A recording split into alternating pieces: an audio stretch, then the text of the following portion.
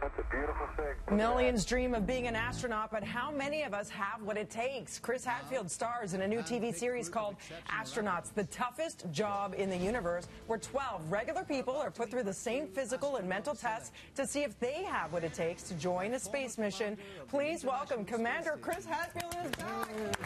We are so happy when you listen here on BT. And these coincidences that happen only to you.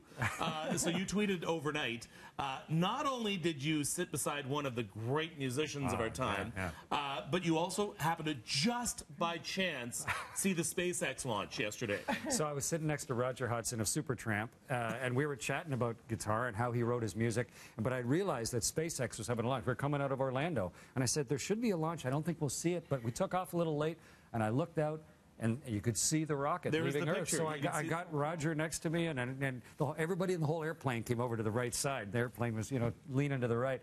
But you could see the rocket of the trail. It was just a lovely little... We talked about it the whole way up. And that was from the same pad that you took off from twice. Twice, yeah. I left Earth twice from that pad, and now SpaceX is using that pad. And what's neat is they didn't just launch a rocket, but the rocket came back and landed. It was a used rocket. They've done that 18 times now, so pretty interesting tech. Yeah. So talk to us about this show. It actually premieres Sunday night on the BBC at 8 p.m. Yeah, on BBC Earth at 8 p.m. It's been a huge success over in the UK, which is really lovely to see. I wanted people to see what astronaut selection is actually like. There's a lot of people thinking, well, maybe I could be an astronaut.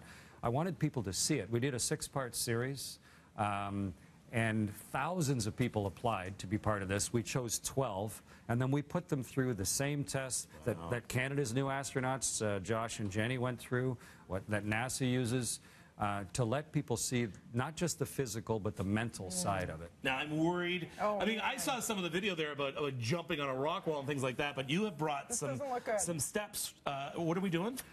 This is actually a mental test. It's a cognitive? Yeah, it's a cognitive test, but nothing ever happens just simply on a spaceship. Okay. There's always stuff going on. So I'm going to have you stand in front of these little platforms here. Okay. I'll stand beside you guys. And while you're stepping up and stepping down, I'm going to give you some numbers. Okay. Okay. You have to listen to the numbers and then repeat them back to me exactly the same, only backwards. While stepping. So if I say to you, you start I don't care how fast you step. So it'd be 1, 4, 8. But if I say to you 1, 2, 3, you say 3, 2, 1. Okay? Yeah. Can you do that one for me? That would be great. All right. So you can just start whenever you're ready. Just slowly start stepping up and down. All right. Okay? And Dina, you ready to start? Let's time it at the same time. You're throwing me off, Kev. Okay. And you don't have to go fast. Okay. Dina, are you ready to start? Okay. Okay. 4, 6, 8. 8, 6, 4, Commander Hadfield. So far, so good. Okay, Kevin, you set? Set. 7, 9, 2. 2, 9, 7. Well, too easy. Okay, we're going to go to 4 numbers now. Dina, you set? Here we go. 5, 8, 9, 3. 3, 9, 8, 5. Booyah! Nice job. Take it to space. Kevin, are you ready? No, but go ahead. 8, 7, 3, 0. 0, 7, 3, 8. And sit down, Kevin. Okay, Dina, you ready? I'm so arrogant in that response as well. Have a seat. To infinity and beyond. Now we're going to 6 numbers. Okay. Okay, this is harder now.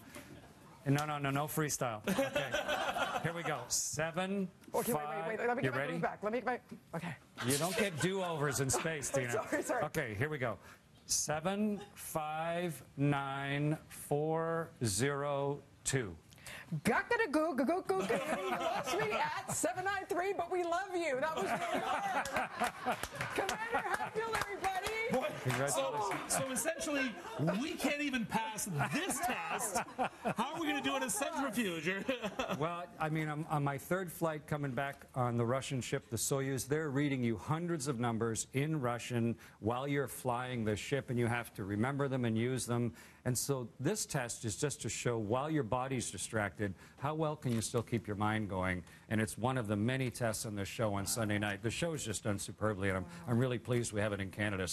BBC Earth starting on Sunday night at 8. We're so excited to see it. We're not cut out to be astronauts, Gavin. It's shocking. We put the not in astronaut, and you put the yes in everything you do. So thank you so much for being here. Make sure you check it out. Right now, Mel, over to you. We tried.